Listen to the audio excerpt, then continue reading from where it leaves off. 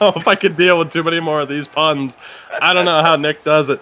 Chance here for CBJ. Drama gets it down to Nasher. Tries to shovel it in. Loose puck again around the net. CBJ doing a fantastic job here through the first near 2/3 of this game in terms of getting the puck in front of the net. But they take another penalty here. And Drew, this has to be a goal, I would say, here for the Canadians. You need to take advantage of one of these opportunities. Yawn the left defenseman to the box. They're over for the night thus far. You've got to score. You've got the final minute 52 to do it, and just like that. Ask and you shall receive. You called him out at the beginning of the, at the beginning of the game, the beginning of the night. It's Jerdubs who strikes, and we have again a 1-goal game. Drew, I think they were listening.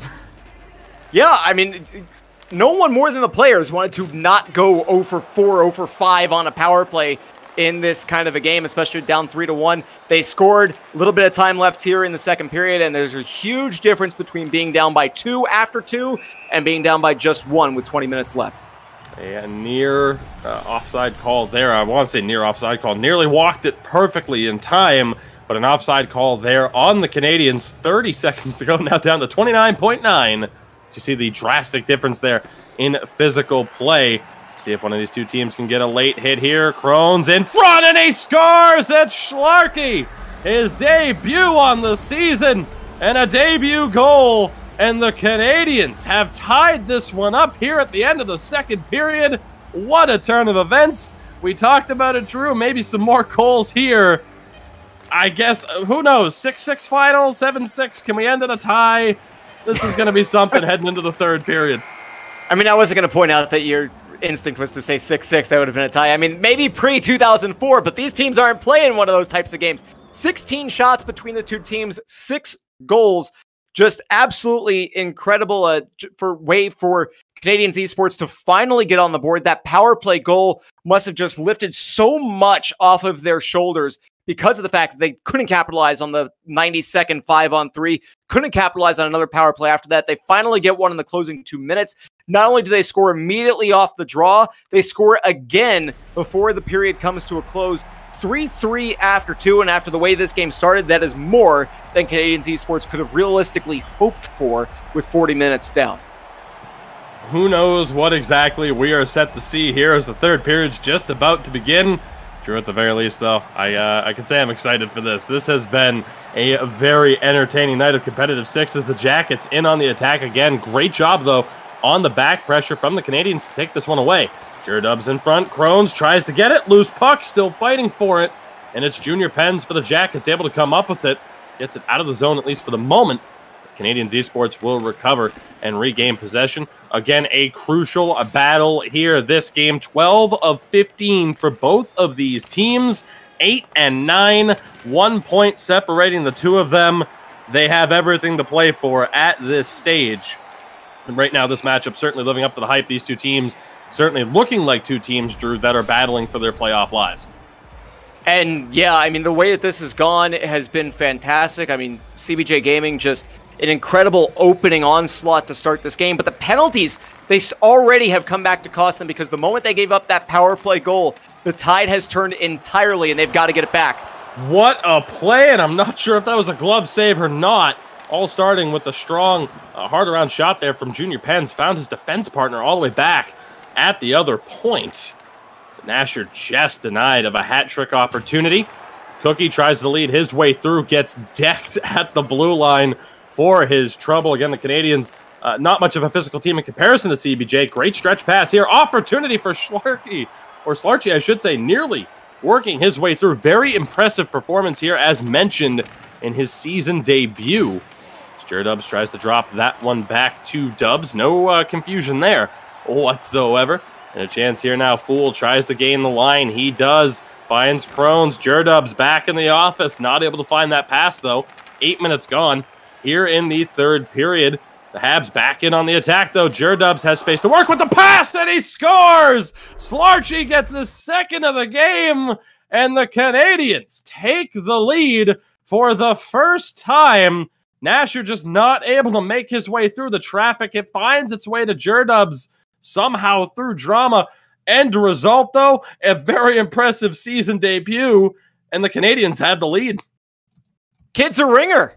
That's just really what's happened here. We said he was going to be the wild card in this game, and he has proven it at this point. 2 goals. It's been fantastic the way that he has contributed to sparking this offense and getting things going.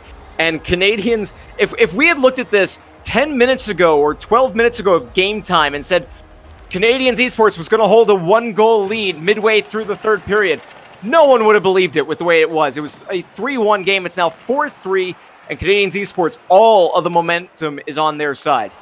We approach the halfway point here of this 3rd period. Space again to work with. Crohn's not able to make his way past Junior Pens, though, who looks to lead the rush the other way. Finds Nasher. Now it's Drama down low in the corner. Has a couple of options. Looks to hold on to it. Trying to again find a pass. In front for Nasher. What an opportunity.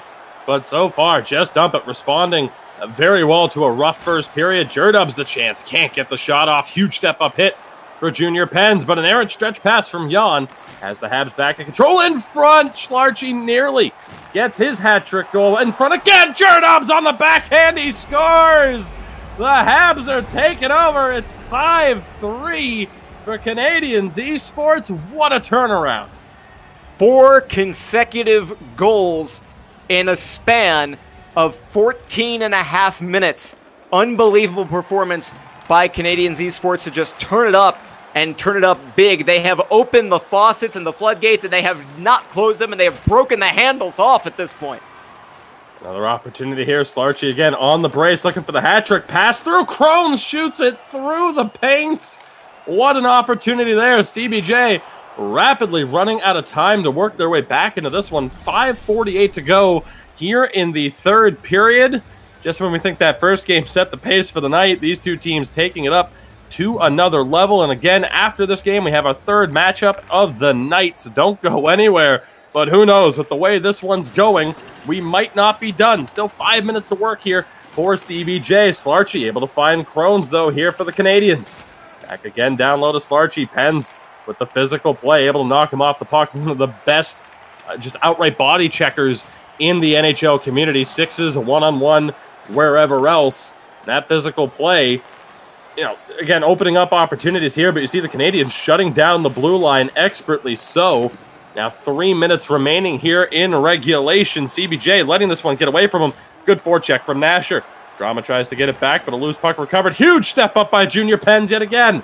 Drama can't get the shot off. Stretch pass doesn't go. Opportunity! Schlarchi with the step, pulls back, tried to find Crohn's. Not able to get it through. CBJ running out of time. We approach the final minute of play here in the 3rd period. What a comeback this will be for the Canadians. Chance here. Nasher to top shelf. Cookie. He scores. We are not done. 55.8 to go. It's a 1-goal game yet again. The cannon has not been turned off for the night just yet. We have a game to go. I was thinking to myself that in this kind of a situation, you want to leave yourself at least 40, 45 seconds because of that real-time minute. If you can get on the board and cut the lead to 1 with 45 seconds left, you still have a chance. And we'll see. Maybe CBJ Gaming is about to rock. Fun game.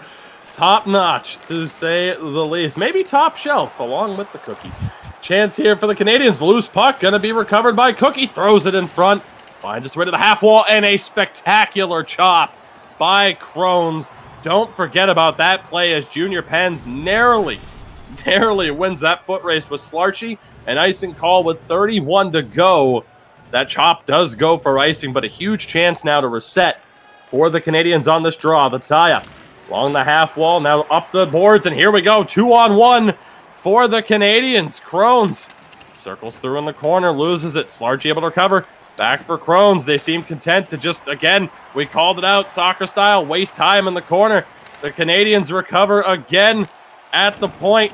Shot fired just wide. 8 seconds to go. The Jackets cannot gain control.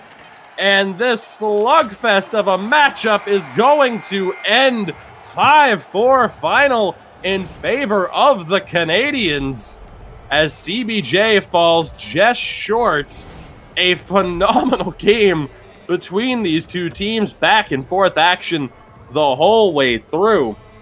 But a phenomenal comeback for the Canadians, all things considered. A rough start in the first period, 2 goals for Nasher, but it just kind of fell apart from there.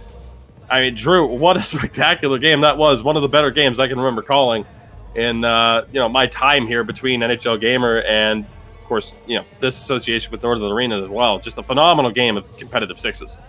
Absolutely incredible. And again, it goes to show you how much taking a penalty can really come back to haunt you. Just the quantity building up. That was the turning point, was that last one where Canadians Esports finally broke through for a power play goal. The moment they did that, it was all Canadians Esports. CBJ Gaming managed to respond with 1 goal late to try and cut that lead in half. They played their physical brand of hockey after that. Did not take a penalty, by the way, I don't believe, after that one that resulted in a power play goal.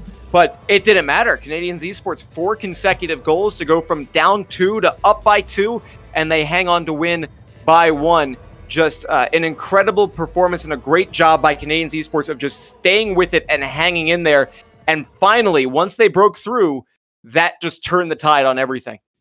Well, I feel like I have to do something now after after the Canadians team just pulled that off. We'll just dump that to the side for tonight. It is the Canadians' night after all, so we'll leave that be. All things considered, felt necessary to the Canadians. You did it. It felt necessary before the Canadians beat CBJ Gaming, but maybe might just be me. Maybe, just maybe. But a phenomenal game between those two teams that, Drew, as we always do, we like to point out the key players for each of the two sides. And again, I want to start off here with CBJ, actually, because now you drop out of those playoff spots. The Canadians overtake you. A really strong performance, I would say. I mean, Cookie, really everybody was pretty solid, but I think just the general kind of key point, the key takeaway here for them was just the lack of discipline really got to them at the end of that game. And even if it didn't directly relate to a numerous amount of power play goals against, they did give up the 1 to Jerdubs. It's the lost momentum that they would have had from allowing, from spending time in the box and not really being able to keep up that pressure that I think ultimately cost them. Yeah, and it's a delicate balance for a team that plays the way CBJ Gaming does, because they are a physical type of team. They are going to throw hits, and you've got to just toe that line between throwing the weight around and knocking players down and taking players out physically and sitting for 4 penalties in a game, because especially, it didn't end up costing them a goal, but that 90 seconds of being down 5-on-3 was just time spent away from the offensive end for them. And it eventually, shortly after the second penalty elapsed, resulted in Canadians Esports finally getting through for their first goal of that game. And that power play goal was the end of it. And I do have to point out also, while those had been on screen, I love the logos that they pulled out there as well. I'm a big branding and obviously a big branding and logos kind of guy, but I just love the look of those. I think the CBJ Gaming looks like it's based off of one of the original concepts for the Columbus Blue Jackets, which was a logo that they went away from when they ended up going with Stinger originally as their main logo. And then the Canadians Esports love it. Just the nice mix of the colors and the flame on the controller is just a great look as well. Nice and sharp lines and all that stuff, and kind of really fits with the Montreal Canadiens, the Habs branding there as well. So I just love that. The CBJ Gaming logo would work great as a shoulder patch for the Columbus Blue Jackets, maybe an alternate jersey. It would fit in great with their whole look, with that whole Union Army look that they've got going. I have to second that, really, when you look at some of the gaming logos that we've seen. I was a big fan of Anaheim's logo as well. The Florida Panthers have the the cat paw with the controller. There are some phenomenal logos here throughout. So it's nice to see, of course, teams really kind of invest and not just be like, here's our logo, it says gaming. These teams are investing in the esports side of things, which is very, very nice to see. Now, before we get over to the matchup as well, for the Canadians esports team, there were some phenomenal performances.